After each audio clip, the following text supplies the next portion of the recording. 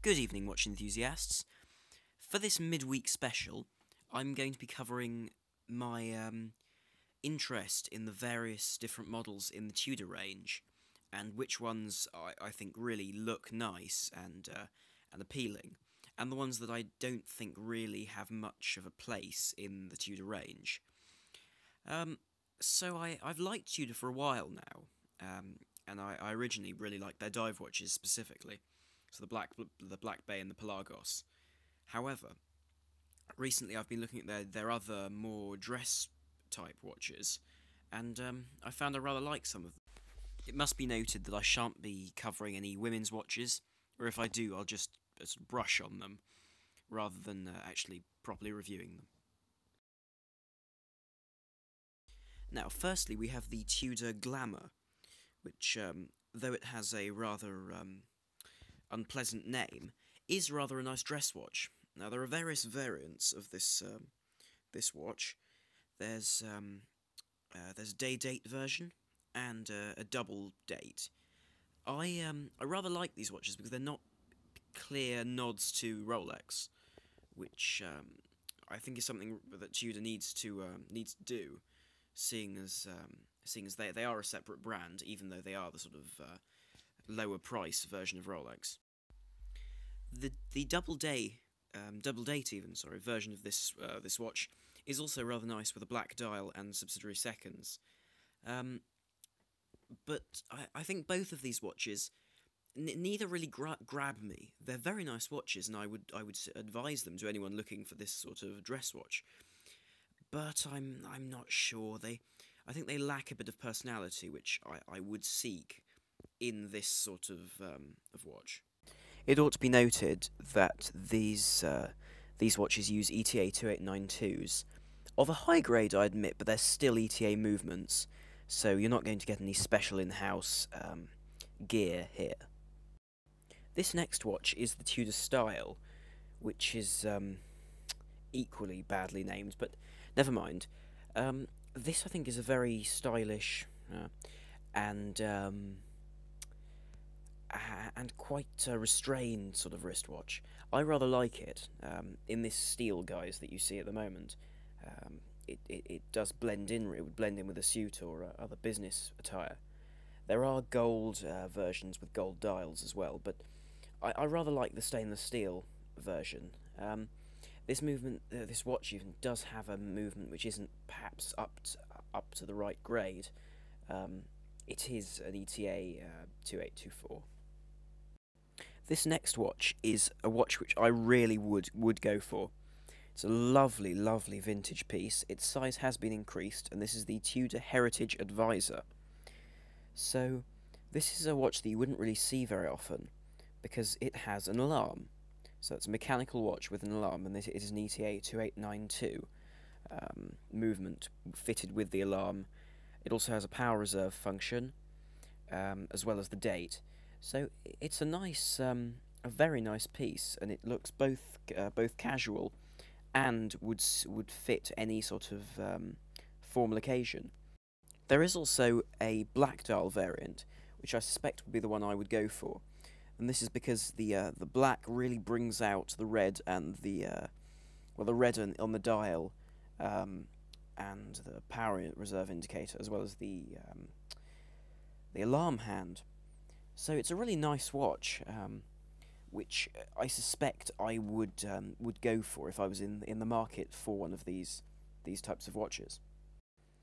This next watch is a piece in a myriad of chronographs made by Tudor, possibly too many, dare I say. Anyway, this is the Heritage Chrono Blue, so waterproof to 150 meters, and as you can see, a chronograph.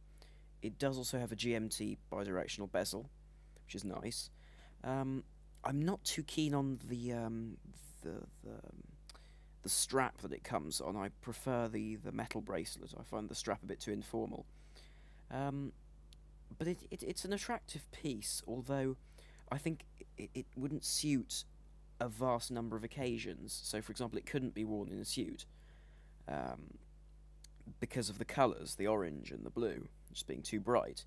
And it has pushers, very similar to Rolex Daytona pushers, which is, I suppose, both a good thing and a bad.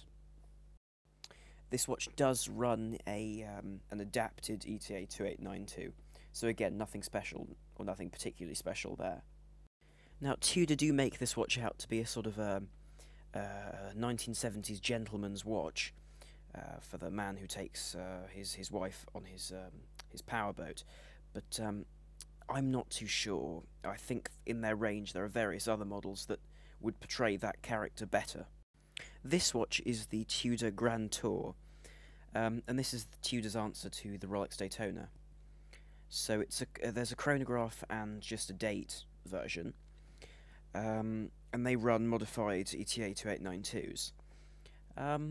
Now these are nice sports racing watches, but I'm not too sure about them. I like the case shape, and they do as well have a GMT bezel, or GMT inscribed bezel. But I'm not sure they really work, because I find that the dial is far too cluttered for my taste. Tudor also make the Fast Rider, and this is their sort of sports type chronograph for road bikes. So whereas the Grand Tour was the Ducati-inspired race bike watch, this is the road bike equivalent. And immediately, I'm not too keen on the colours. I find them a bit too bright, but it's a matter of taste. And I do like the third dial being present on the third subdial being present on the face, which is a nice addition. I'm also not too keen on the rubber and leather straps.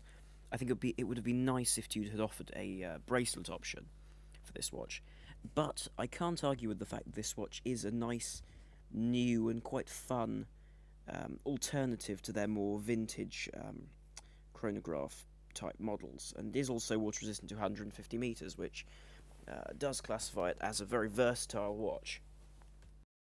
Now here we come to quite an interesting piece, because it's the Tudor Fast Rider Black Shield, and this is a fully ceramic watch, which I have my reservations about ceramic because it is crackable and very, very brittle, but then it is completely scratch resistant with daily wear. There are a variety of different types.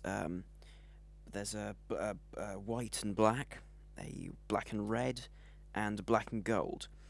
I personally like the black and white, this monochrome look, because I find that red wouldn't go with all clothes, just as the gold, I think, just looks a tad brash, and a tad it's not classic, it's perhaps a bit distasteful. This watch is, however, for someone who doesn't want to spend as much money as a ceramic Blancpain or Seek's Speedmaster. This is quite a good option, because with the white and black, the monochrome look, it can look very classic. So this is actually quite an interesting watch, because I wouldn't personally wear this watch, but I think it sits in a very interesting spot in the market.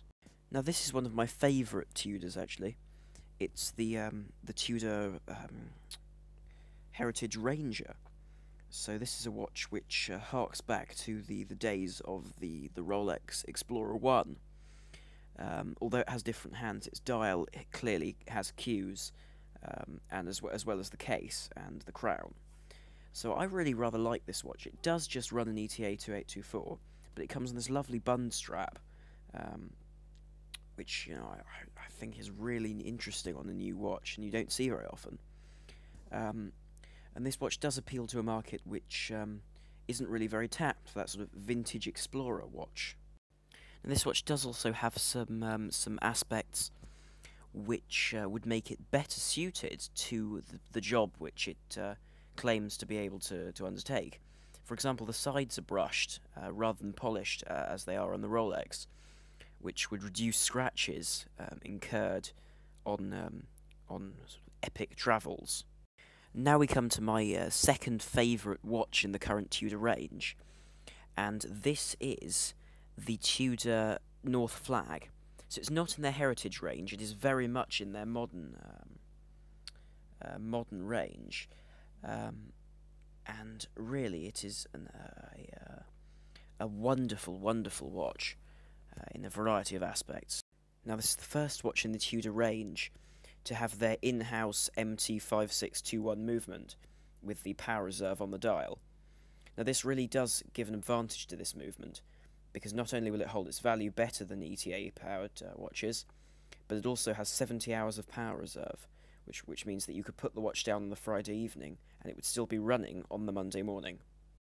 One possible, and I do state possible, disadvantage to this watch are the lugs, which have a proprietary setup, so they will only take the specific bracelet or strap for this watch. However, Tudor do offer a very, very nice bracelet as well as a nice strap, so that wouldn't really be a problem for me. Also, I think that it does give the case a really nice shape, as you can see from the photograph. Now we come to my third favourite Tudor watch, and it's the Heritage Black Bay. This watch is effectively a replica of the vintage Rolex cased Tudor Submariners with the snowflake hands. And this watch is absolutely gorgeous, and it's finished in the most wonderful fashion. So it comes in a black, a burgundy, and a blue bezel variant, and the black has gold details as well as the burgundy, but the blue has silver ones for a more cool and crisp look. This watch does also have a sort of a soft look to it. So with that gold on the dial, as well as having some quite small notches in the bezel, and that nice large crown, it does mean that when compared to a Rolex Submariner, which is incidentally slightly smaller, 2 mils I believe, this entire watch does look more soft to the eye, as well as with that domed bezel. But all the lines, the lugs, the bezel, the teeth on the bezel, the hands, all of these things have a more soft and vintage, warm theme, which I think really suits the watch. It is also true to say that though this watch doesn't have an in-house movement, it has a simple ETA 2824, albeit, I believe, a chronometer version. It does suit the watch because the original Tudor Submariners were simply Rolex Submariners with snowflake hands and an ETA movement, not an in-house Rolex one. So I suppose this is actually more accurate to history than an in-house movement would be. This watch is also water resistant to 200 meters, which means that it can definitely be used for amateur diving, albeit you'll need a different watch for professional diving. Finally, we come to my absolute favourite Tudor. This is the Tudor Pelagos. It's an absolutely beautiful professional diver made entirely out of grade 5 titanium. It also has ceramic bezel where the Black Bay doesn't, a looms bezel where the Black Bay doesn't,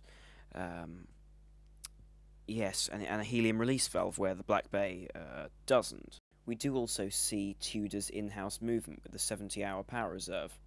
The watch is available on 2 different straps. It's available on these rubber straps with a diver extension, as well as a titanium bracelet. Now both of these come in the box with the watch, so you can choose from the start.